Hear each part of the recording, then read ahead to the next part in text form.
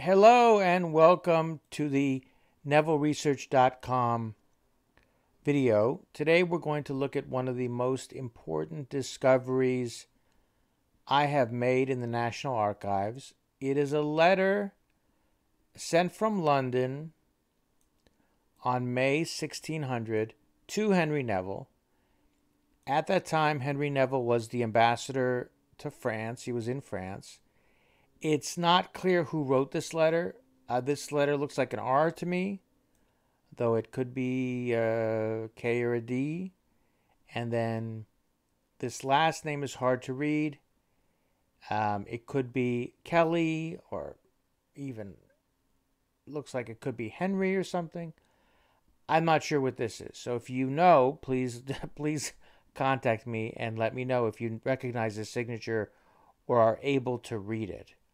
In any case, this letter connects to Shakespeare in two ways and gives us some important information about what was going on with Henry Neville in 1600. So let's just read it through a little bit. It says, "Sir, I did not a whit mistake what I writ unto you concerning the letters, for proof whereof Humphrey Fludd." Now, who was Humphrey Fludd? Humphrey Fludd was a courier from England to France at that time. He was used as a courier, a diplomatic courier, and also Humphrey Fludd was part of the Bellot versus Mountjoy case that William Shakespeare was involved in, because William Shakespeare was living in the same house for a while as Humphrey Fludd's stepson. So Humphrey Fludd is connected somewhat directly to William Shakespeare, and he's somebody that Henry Neville knew because Neville knew him as a courier. And I'll give you some more evidence about that in a minute. Now, it says here that Humphrey Fludd assureth me he saw my Lord of Southampton's letter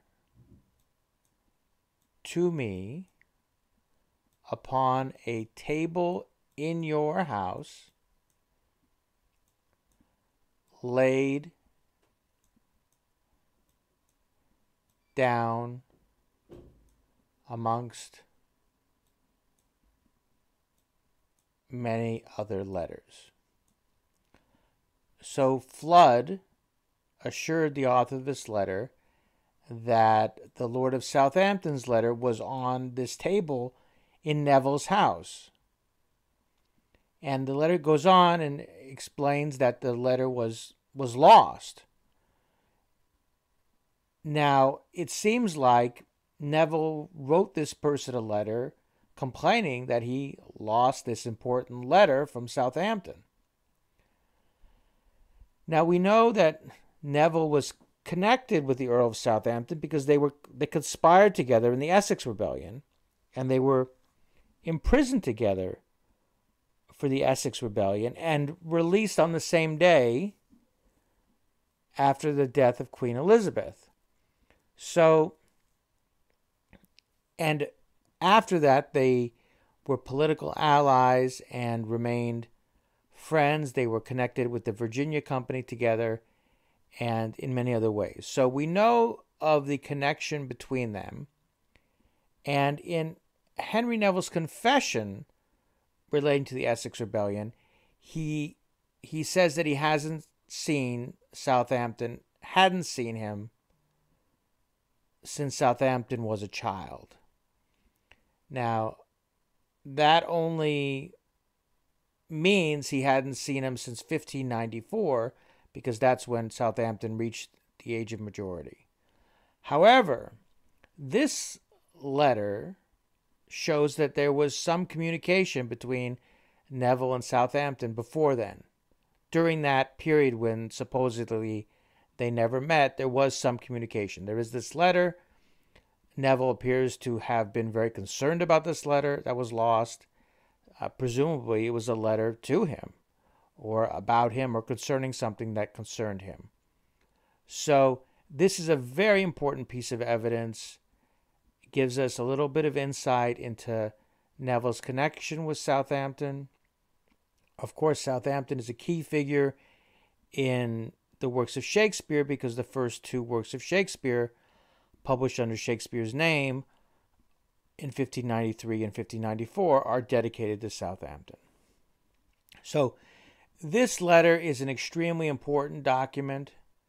It connects Neville with two people connected to Shakespeare: Humphrey Fludd, who was connected to Shakespeare personally, and Southampton, who's somebody who's connected to the works of Shakespeare very directly. So that is this document.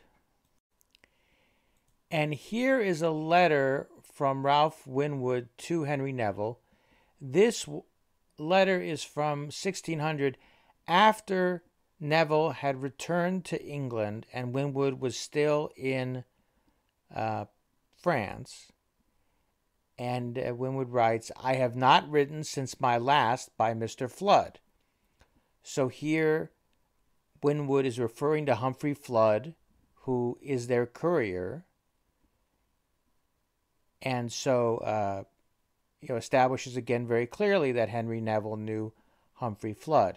Now, it makes perfect sense that Humphrey Fludd was a courier because he was married to a woman from France.